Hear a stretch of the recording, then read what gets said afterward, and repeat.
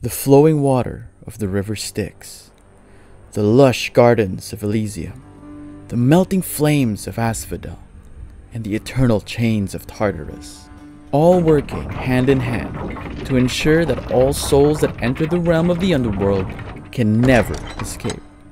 Many have tried, but all have failed. But maybe, just maybe, there is one that can make this journey. Maybe that someone is you, Zagreus, Prince of the Underworld, son of Hades, and overall good guy, as far as good guys go in the Underworld. Now what do you think? Can you make the impossible possible?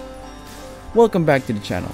Valma your bro here, and in today's video we'll be reviewing Hades and figure out is it worth playing in 2023. Just like our previous reviews, we'll be dividing the video into 3 parts: story, gameplay, and replayability. As always, if you feel like I missed anything in this video or just want to add anything, let us know in the comment section below and let's talk about it. Now let's get right into the video. Hades is a roguelike video game both developed and published by Supergiant Games. It was released back in 2020 for the PC, Mac, and Switch platforms and was later released for current and next-gen consoles in August 2021. Now, other notable releases from Supergiant Games include Bastion, Transistor, and Pyre, all of which are great recommendations. To see if Hades makes the list of great recommendations as well, let's start the review with its story. Time you learn the bearing of the gods and to assert yourself. For this I have employed the greatest of the Greeks, or what became of him.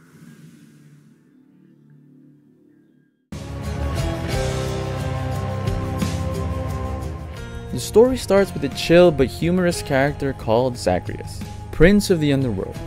With such a title, you'd think he'd get along with his dad, Hades, basically the king of the underworld. But no, apparently, you control Zagreus on his journey to escape the underworld.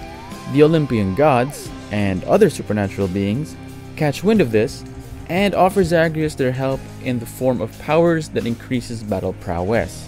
Most of the time that Zagreus accepts these powers, the corresponding god has something interesting to say to him. And over the course of my playthrough, never did I see dialogue repeated. Now that's an accomplishment for the game genre, where repetition is a key mechanic in the gameplay loop. But we'll talk about that later. Voice actors did an amazing job with the delivery of the dialogue, and they really bring out the unique personality of each NPC, not just the main gods of the Greek pantheon. My warlike brother Ares reached you, didn't he? I've always found his conduct quite disturbing. At least it seems he's helping you for now. What, really? Come on, what is this, Zagreus? You think handing this to me makes up for everything you've put us through? You wield Korb, the Heartseeker. It pierced 3 titans in one shot back in the war amongst our kind. Please do take care of it.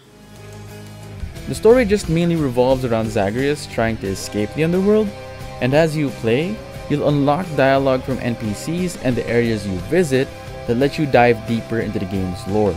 At one point, Zagreus even finds a deeper goal to push him in accomplishing the impossible task of escape. I'll leave that for you to find out as you play the game. There's a huge cast of characters in this game, and all are fleshed out really well, and there aren't any trash NPCs that were put there just for the sake of being there. Each NPC has a purpose and can help you in one way or another. On the surface, the story may seem shallow, but the game does a good job of connecting you with the characters that you get invested in finding the little tidbits of lore and piece them together to grasp a better understanding of what's really going on during your attempts at freedom. Now, as you get more proficient with this game and start getting deeper and deeper into the levels, you'll figure out that the story isn't actually just one-sided, or it's not just a straight line. There are things hidden here, and the only way to unlock these things is to repeat the game over and over again. Now, what I like about this is that the repetition is actually built into the game. It's not just because of the game genre. This makes it so that it doesn't feel like it's just another run. Each time you repeat, there is progression in the story. But I'm not going to get into that because that's going to be a huge spoiler for this game. just know that there's just more than meets the eye to this game. This thing has an iceberg thing going on for it. But for now, that should be all for the story. We'll now move on to my favorite part, the gameplay.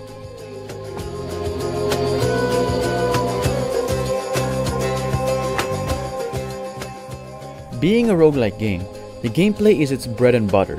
Hades plays in the isometric camera view with 2.5D models.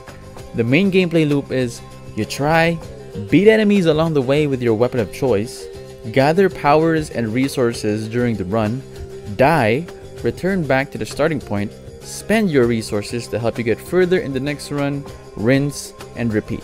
As far as I was concerned, there was no dedicated tutorial whatsoever. But the game did an exceptional job at introducing the game mechanics in the first few runs of the game.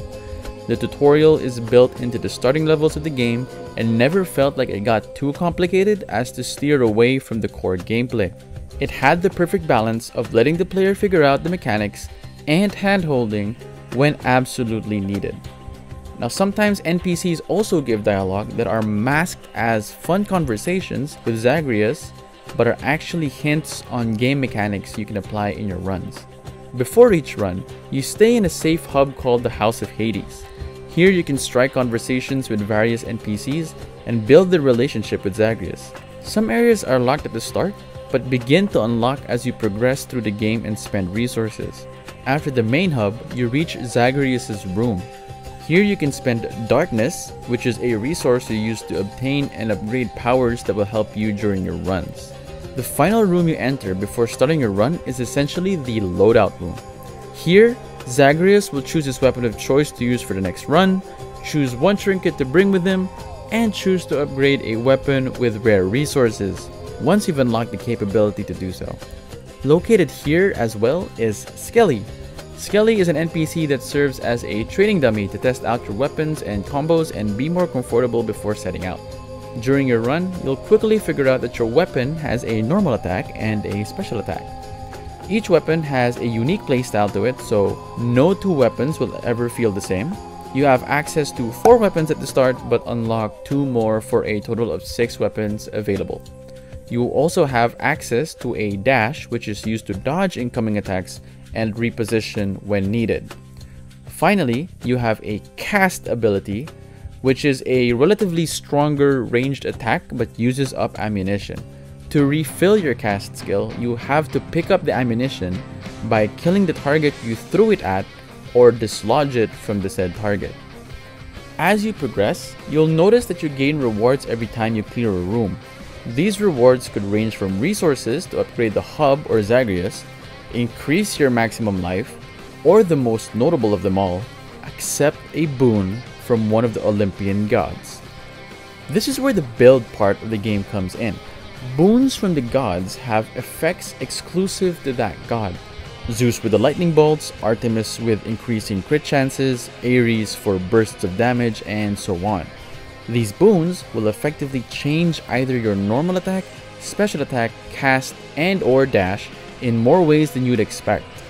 Not only this, but they also grant passives that can be combined with other god boons to create a satisfying number of combinations of effects, passives, and powers to help you break through the challenges of the underworld.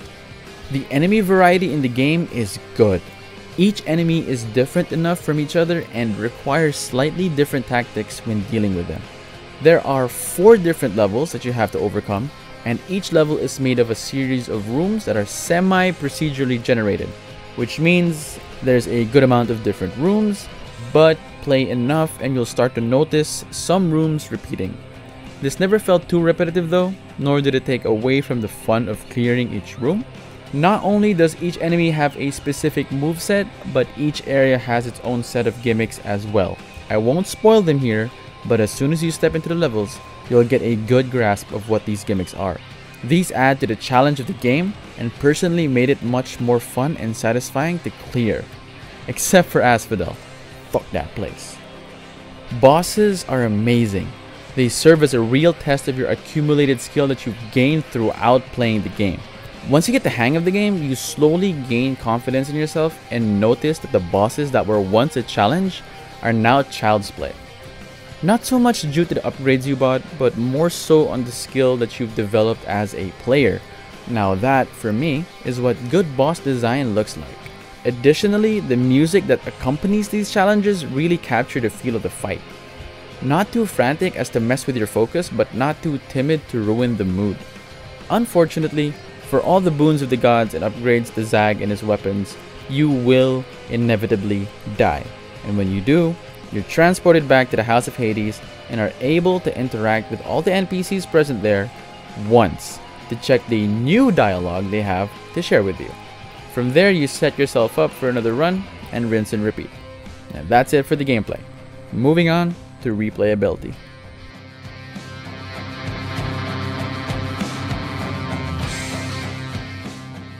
Replayability with this game isn't an issue of will you play it again after beating it, but it's about how long can the game keep you hooked per session.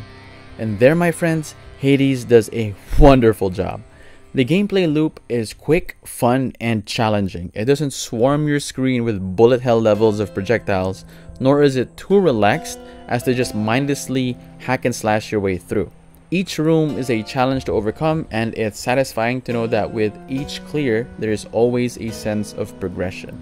I was able to finish one whole run of Hades in 15 hours of gameplay, meaning I finished from the start of the game to beating the supposed last boss.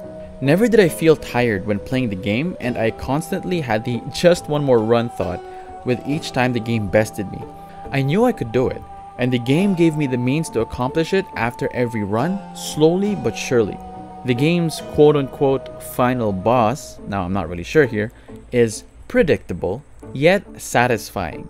Beating them really felt like an accomplishment that I wanted to repeat over and over again. Now there are 6 unique weapons in the game and a vast number of upgrades and god boons to pick up with each run. No 2 runs will be the same, since the room configurations will change and RNG for powers will keep your mind running in terms of optimizing your build for that specific run. The game has an insane amount of replay value, and even after beating the game once, I had a strong feeling that there was much more to come afterwards. And so now we've come to the conclusion to know if Hades is worth playing in 2023. And if you haven't guessed it by now, well then, it's a definite yes. If you're a fan of roguelike games, then Hades will definitely give you your money's worth.